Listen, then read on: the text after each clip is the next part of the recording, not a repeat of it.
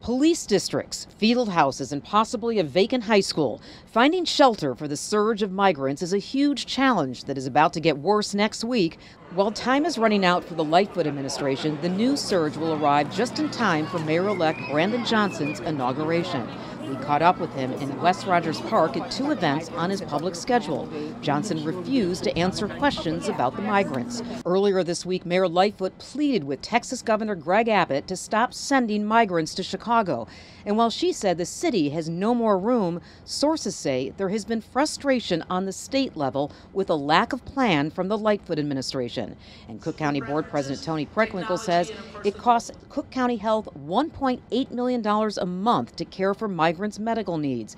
But she says addressing their needs shouldn't just fall on Chicago and Cook County. Preckwinkle says the migrant surge is challenging on all levels of government, but it will no doubt be one of Brandon Johnson's biggest challenges from day one. And so far, we've heard very little about his plan. Guys, I gotta tell you, I love you get what you vote for stories, okay? Because a lot of these liberals are seeing the consequences of the things that they vote for, and how the Democrat Party has sold them a crock of bullshit, right? When it comes to their policies that Democrats openly advocate for. And these people go out here and vote for Democrats because we're fighting against the white man and bigotry and hate, right? And these liberals, these people who vote Democrat religiously, are suffering the consequences of Democrat policies, and then they want to boo-hoo, whine, and complain about it. And all I can say is, I told you so. I told you so. And in this edition of You Get What You Vote For, we got to go out to Chicago, okay, who, just voted for more crime, right, by electing a progressive mayor, Brandon Johnson, who hasn't taken office yet, I don't believe. But yeah, they voted for more crime, and as a result, again, you have thugs and criminals that have taken over the city, okay? They become emboldened. And Chicago also is dealing with the illegal immigration crisis because, you guessed it, mayors like Lori Lightfoot and Democrats said that, hey, we're a sanctuary city. We love illegal immigrants, right? They're welcome here, okay? And if you don't accept illegal immigrants, then you're a bigot. So Texas Governor Greg Abbott decided, all right, cool, I'm going to send illegal immigrants your way, right? Since you're a sanctuary city, since you love the illegals, we're going to send them your way. Now that Chicago is experiencing the negative consequences of the immigration crisis, which again is caused by the Biden administration and their soft on border policies and the fact that they basically encouraged illegals to come here to this country, now the citizens, the residents of the city are revolting against city officials who are trying to house illegals in their neighborhood. And boy, oh boy, oh boy, oh boy, oh boy, I gotta tell you guys, this is glorious. Take a look.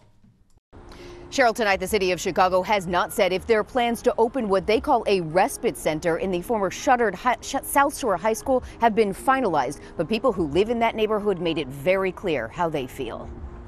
For city leaders who came looking for a conversation over opening the doors of a shuttered South Shore High School to migrants. What's important is that we really establish that this is a humanitarian crisis, and we're here. South Shore residents responded with resounding rejection. While this crisis may constitute an emergency for the city of Chicago, it does not constitute an emergency for the South Shore community. Incoming migrants have overwhelmed district police stations by the hundreds. It's my turn. It's my turn. Hello. But city leaders could barely eke out a word of the details about a proposed respite center at the former South Shore High School.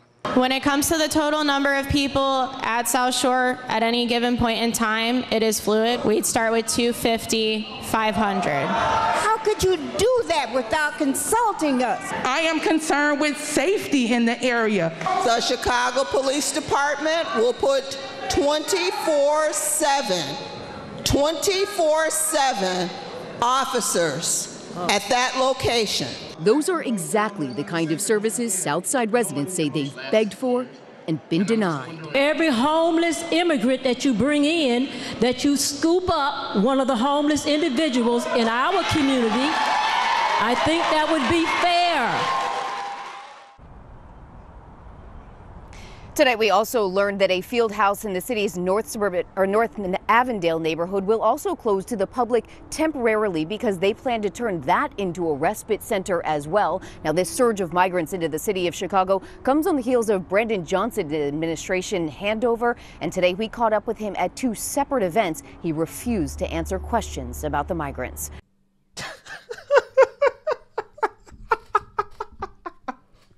I can't help but to do nothing but laugh, okay?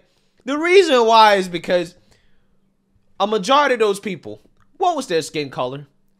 They were black. What was the sex of a lot of those people? Women. Who overwhelmingly votes for Democrats and progressives? Black women. Who overwhelmingly votes Democrat? Black people. So we know they voted for it at the national level with Biden and Kamala, okay, soft on border policies, which is why this is happening. But then let's look at who they voted for at the local level. They voted for Brandon Johnson, okay, a guy who basically doubled down on Chicago being a sanctuary city. Okay, this is what he said. This is what he tweeted out March 10th. Chicago must lead with and live by the promise to be a sanctuary city. Longtime Chicagoans don't have to lose for new arrivals to gain.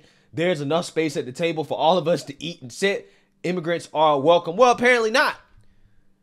Because what these people are upset about is that they're opening up a high school. They're repurposing a high school that for years they tried to get open. They tried to repurpose the actual community, tried to repurpose that high school for community needs. And city officials refused to do it. But now they want to do it for illegals, and that's why a lot of them are pissed off. But then they turn around and voted for this clown who is pro-illegal immigration. He's pro-illegal to the point where he actually thinks that illegals should be able to vote, including in your school board elections. Take a look. You know, our democracy, for better or worse, was designed to provide like enfranchisement to individuals, of course, who have, the legal presentation of being here. I think that should be maintained. Now as far as, undocumented families having some say-so in the direction of our public schools, I think that's worth figuring out. You know what I'm saying? I mean, you're dropping your kids off. I don't believe that families, should be shut out of the ability to have influence.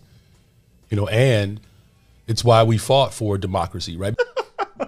Again, this is so hilarious to me, okay? Because this is a prime example. What you're seeing, guys, is how the Democrats will sell black people. They will sell Negroes a pile of bullshit as if it is gold, okay? And these people will buy into it.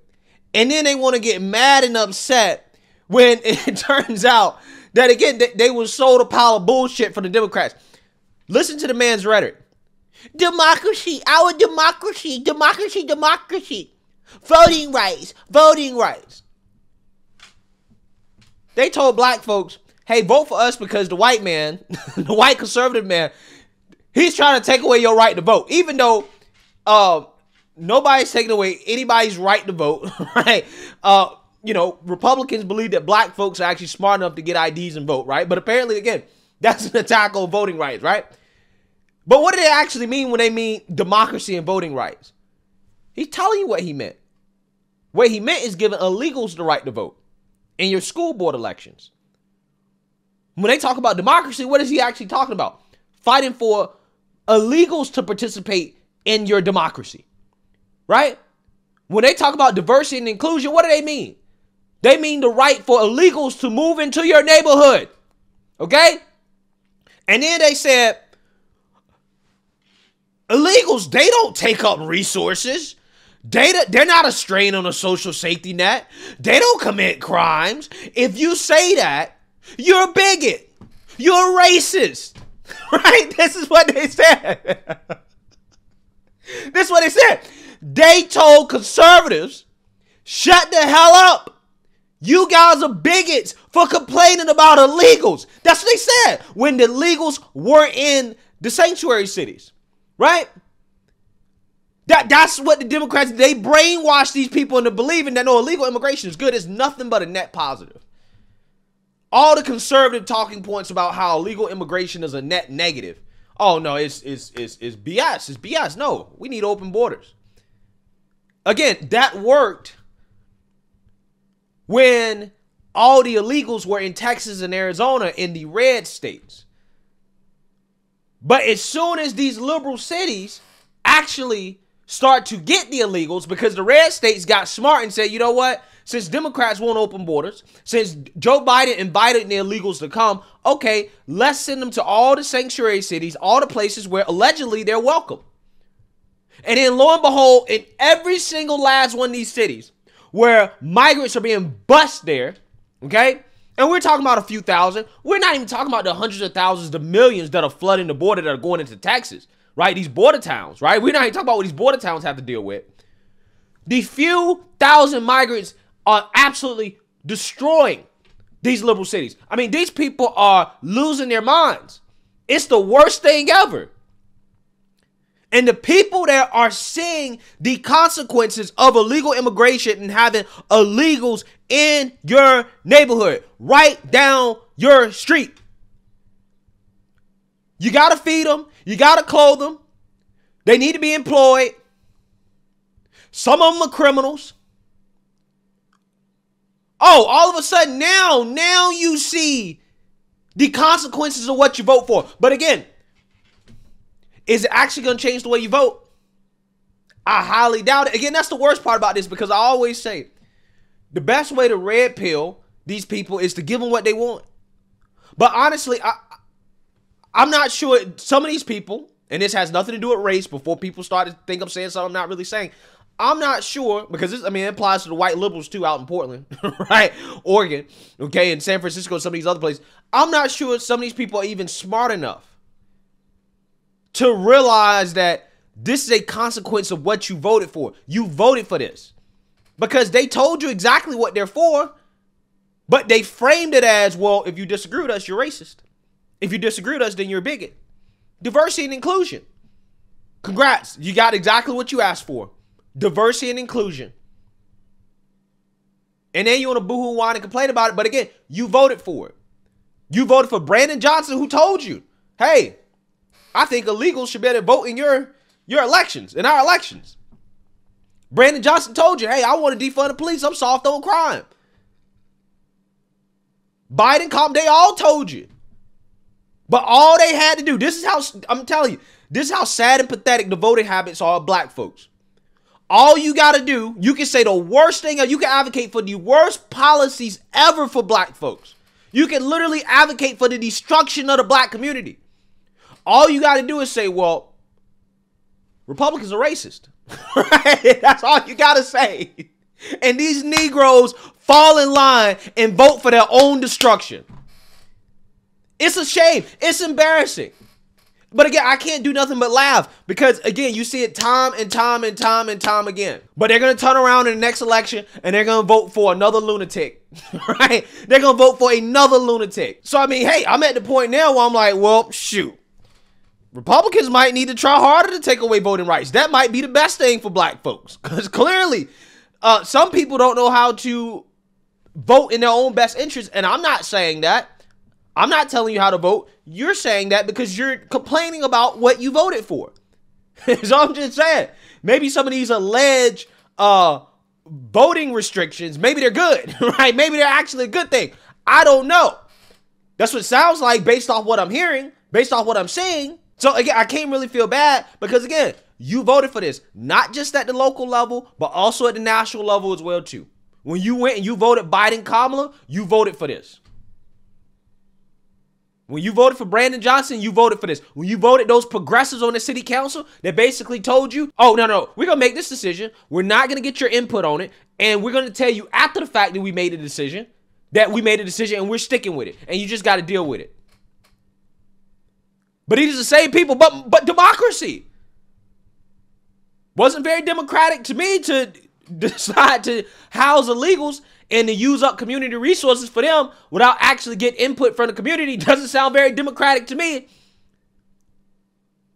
That's because the democracy nonsense is a talking point. Democrats don't believe in democracy. They don't believe in people actually deciding what they want. It's all about them accumulating power. The more Democrat voters, the better. And they can advocate for the most destructive policies to keep y'all dependent on voting for them. And you're going to line up and vote for it in droves because Republicans are racist, right? Republicans are racist. The white man, particularly the conservative white man, he's your worst enemy, okay? Again, it's amazing. The Democrat Party has thoroughly brainwashed people, man. And all I can do is laugh at this point. I'm laughing at you people, right? I'm laughing at you people. And you know, it is what it is. There's not that much I can say anymore, except I told you so. Let me know what you guys think. Make sure you like, comment, and subscribe. Most importantly, share a Black conservative perspective. Peace.